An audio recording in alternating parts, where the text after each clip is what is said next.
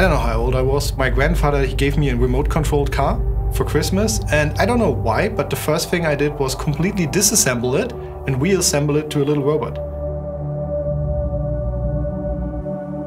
The basic idea came together when a good friend of mine sent me an email of a notification for the Google Lunar X Prize competition, which was a challenge set up by Google. And these two founders of Google, they had the crazy idea of awarding $30 million to the first private individual landing a rover on the moon.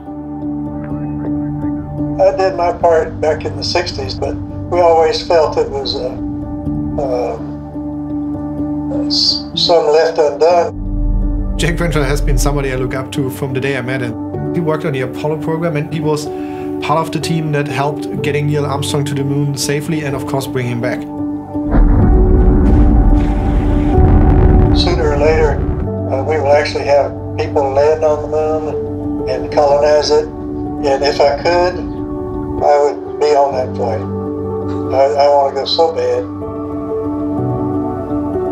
Yeah, Carsten is heading the electronics team. His job is, making stuff blink and electronics work.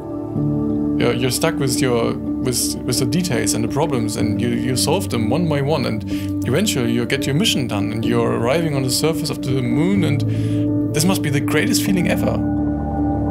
Jung is the head of engineering in our team, so he's the guy who actually designed the entire rover that we currently have from the technical point of view. I think we all want to do something for the history books, to make something special which nobody has done it before.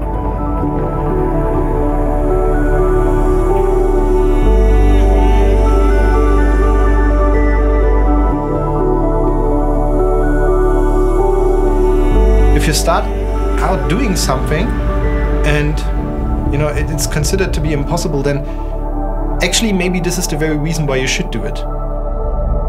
Robert is just a really good leader. He keeps it all together. They've worked incredibly hard, he and his whole team.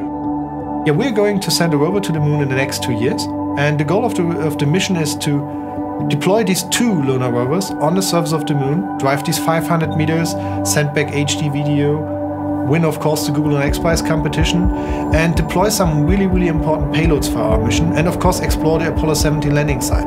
So to give us a whole lot of knowledge that helps us to build a future of private space exploration. The space industry pretty well crashed around 1972, so it's nice to be back on a team that has the drive, the hunger